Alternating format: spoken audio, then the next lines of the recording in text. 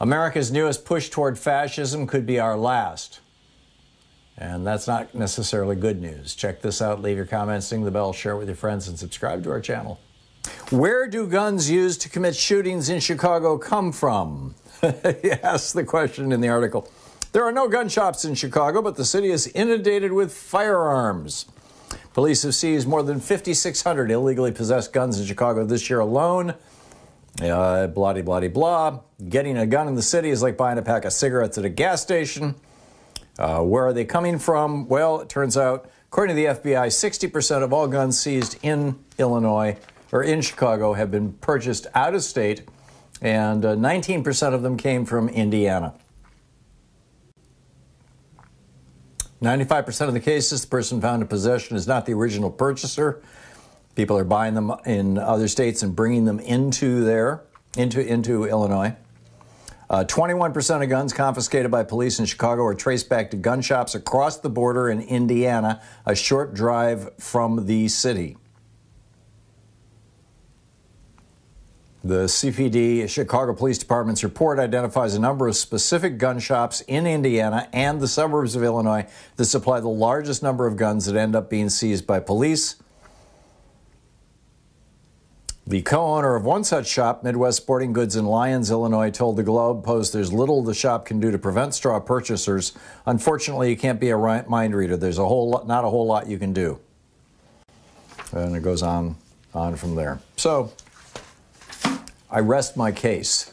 Meanwhile, Marjorie Taylor Greene, Lauren Boebert have, in addition to trying to start this new kind of white person's caucus, Anglo-Saxon values caucus, which they've kind of walked back from over the weekend. But, you know, this was their whole shtick was, we're going to create this new caucus, and it's going to be just all about us and, Anglo-Saxon values and all this kind of thing.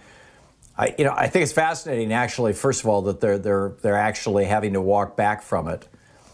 I called it the Ku Klux Caucus, KKK, and really what they're calling it is the America First Caucus. And the original America First movement started in the autumn of 1940. Franklin Roosevelt was president. There were a lot of people in America who were saying we really should get into World War II and help out. There were also a lot of people in America, help out the British specifically, a lot of people in America who were saying, no. Roosevelt was doing his Lend-Lease thing and all this kind of stuff. And so this America First group started with open support for Adolf Hitler. You know, we can negotiate with him. He's just, yeah, he's a bad guy, but he's not our problem.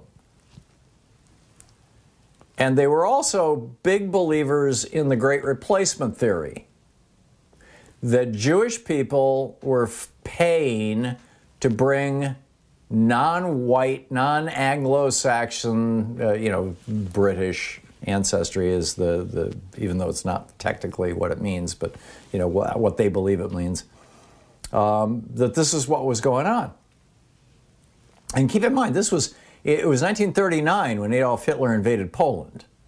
So we're talking August of 1940 when the America First, the official America First movement was started in the United States.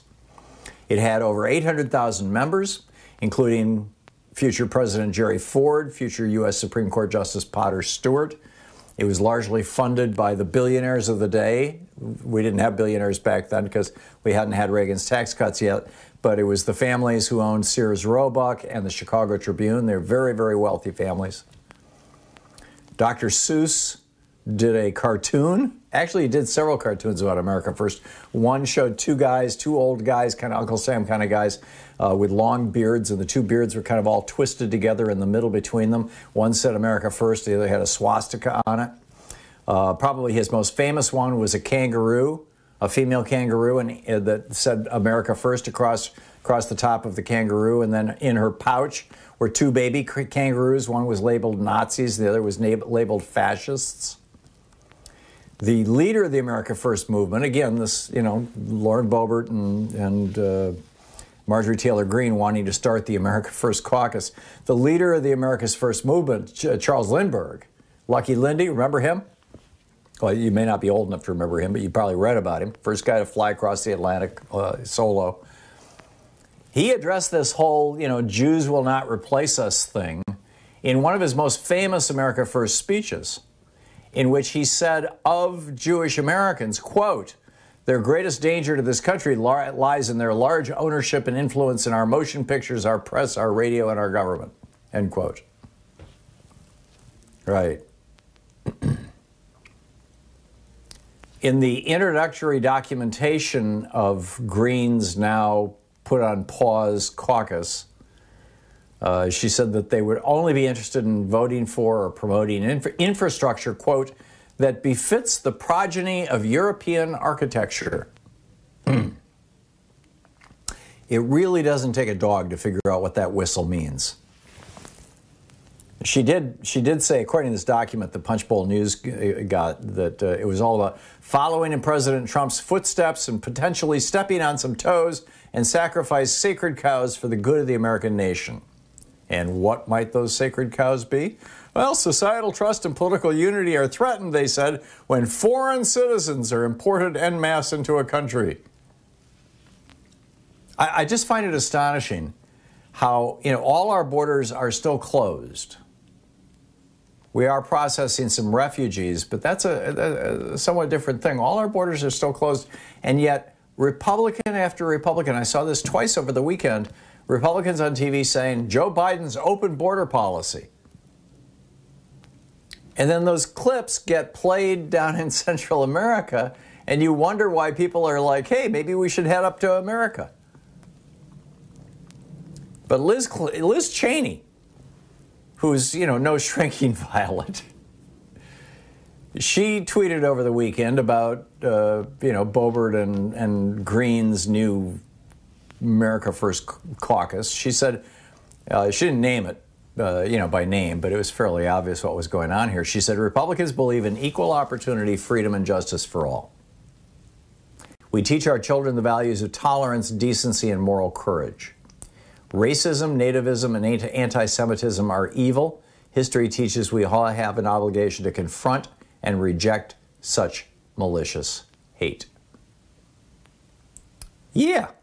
Well, I mean, you could, yes, Liz Cheney is rejecting these folks. But really, if Republicans actually believed in equal opportunity, freedom, and justice for all, maybe they would be interested in letting everybody vote. If they believe in the values of tolerance, decency, and moral courage, maybe they would be talking about doing something about, the de facto discrimination, segregation in the United States, and so on.